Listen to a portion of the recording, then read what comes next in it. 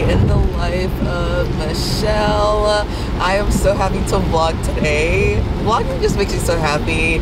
If you guys are new to my channel, hey, welcome.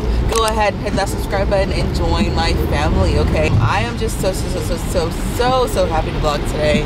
Today I decided to film a day in the life of a nurse, an ICU nurse, during this time. I am currently a travel nurse and I'm currently on my way to work. I decided to just vlog and just show you guys how my workflow goes.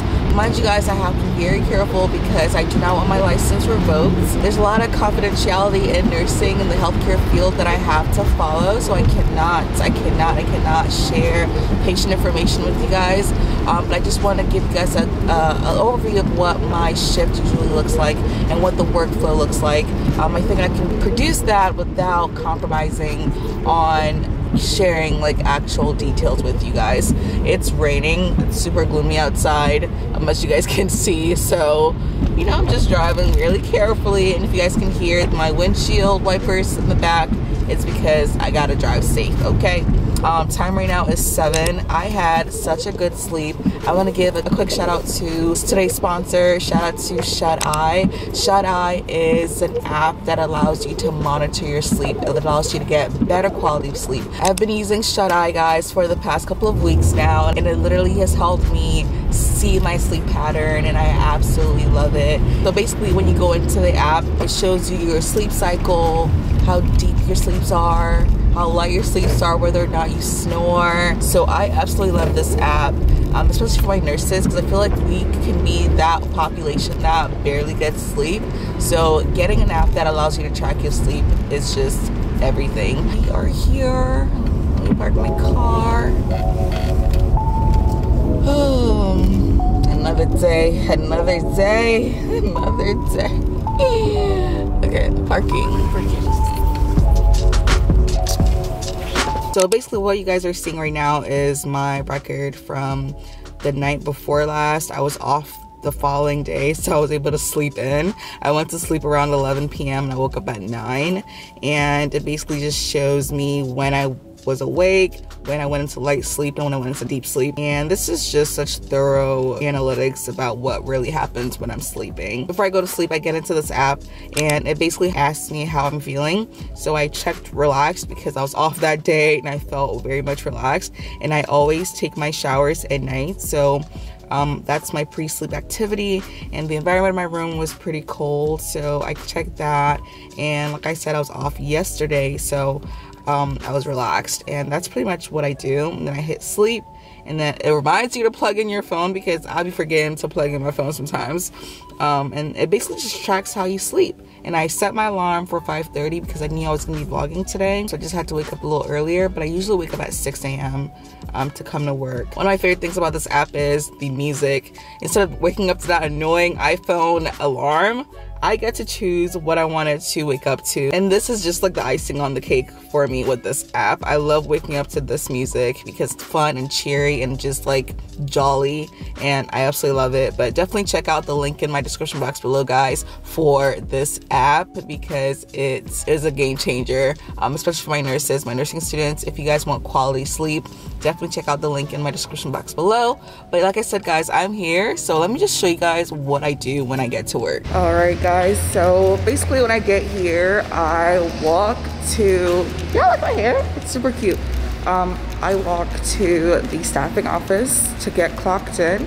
We don't actually badge in like using Chronos. I don't exactly know why, but maybe to monitor us a little bit more. So we have to physically go down to the staffing office to get signed in. I always get to work a little earlier because I like to go sit in the cafeteria to eat a little breakfast. I'm running a little behind today, so I don't have much time. But I know at least I need coffee, so I'm going to go to the cafeteria to buy coffee. But I'm about to head to the staffing office to get clocked in. I'll check in later.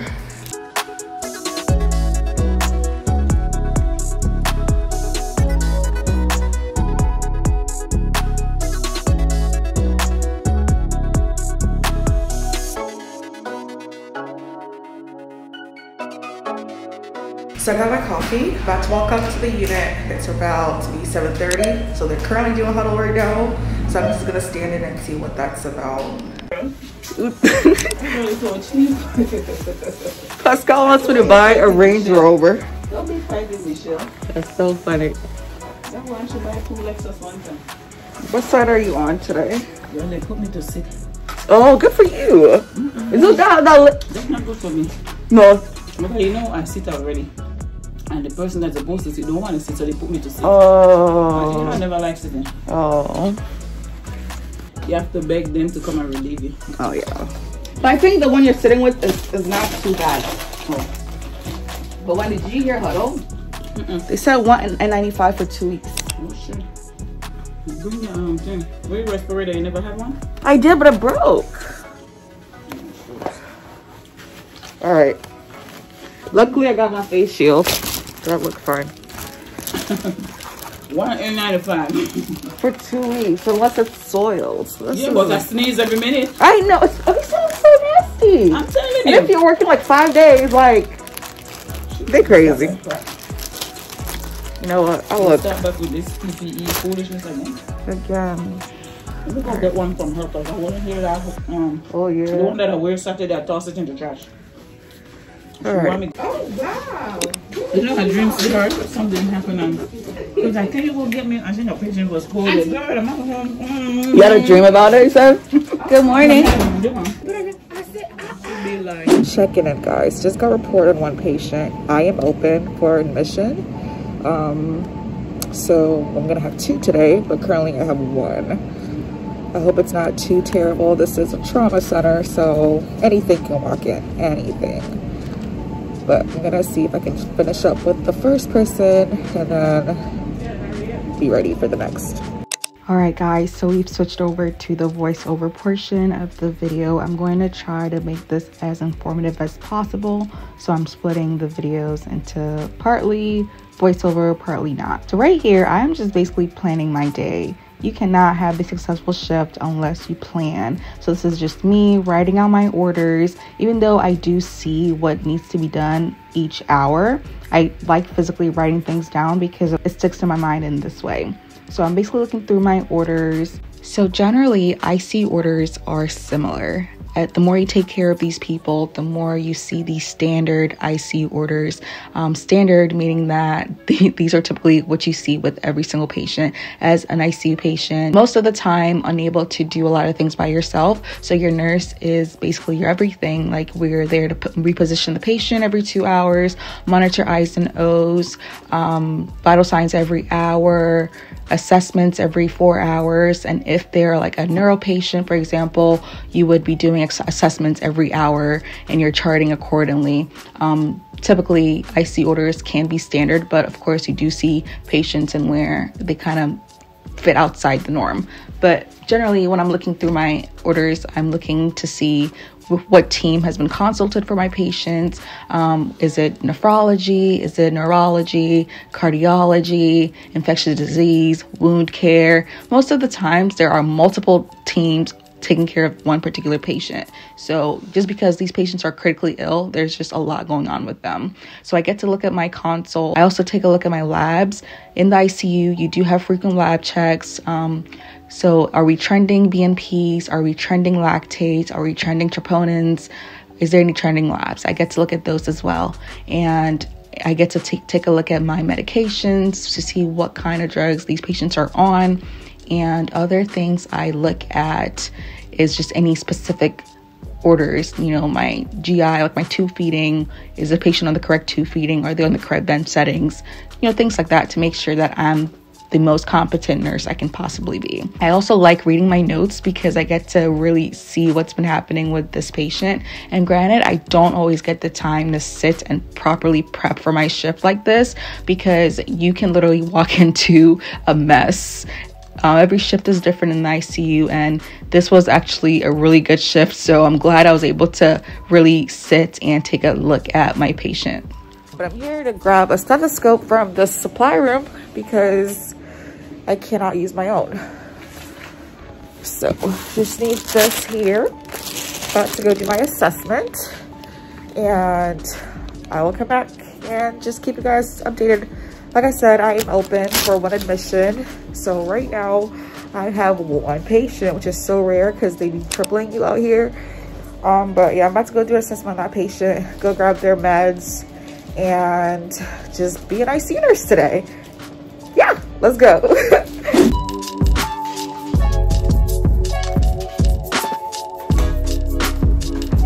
Checking in, y'all. Currently in the medication room. This is one of the things that blows me about this place. I just need a pill crusher and it's telling me that it's out of stock. How are you out of stock? Oh. But time right now is almost 10 a.m. I'm just passing meds right now. Funny enough, guys, the moment I was done telling y'all, oh, I don't have my admission yet, the nurse was like, oh, there's a patient that's intubated on the floor. You need to go get them now. So I have 2 patients again. But things are moving. I haven't charted yet, but it's only like almost like 9:45, almost 10. So I got time. Rather the admission coming now than later. So yeah, talk to you guys later. Checking in, guys. I just feel so hungry. I wasn't able to eat breakfast this morning. Therefore, I'm on my way to the cafeteria to get some breakfast. I signed my patient out to a nurse, so that's covered. But yeah, I just want oatmeal. That's all I want. Oatmeal. So walking to the cafeteria to go get that. Time right now is almost 10:30. They haven't routed my patients yet, and I saw them all on the other side, so I have some time to kill. But yeah, before I walked off the unit, I handed my patients off to another nurse to watch them for me. Yeah, ICU, you can't just leave your patients because anything can happen. But I just want oatmeal. Let me go get it. I really don't have a good feeling about today. Like, I just feel like something is gonna happen today and I don't want to speak it into existence. But I'm nervous for one of my people today. Very much nervous for them. But I'm gonna do the best I can today. I feel so African, but I cannot eat oatmeal without carnation milk. I cannot, so, oh God, I need energy. I don't always get a break, guys. This is a rarity, but I really had to prioritize myself. My patients are okay, so.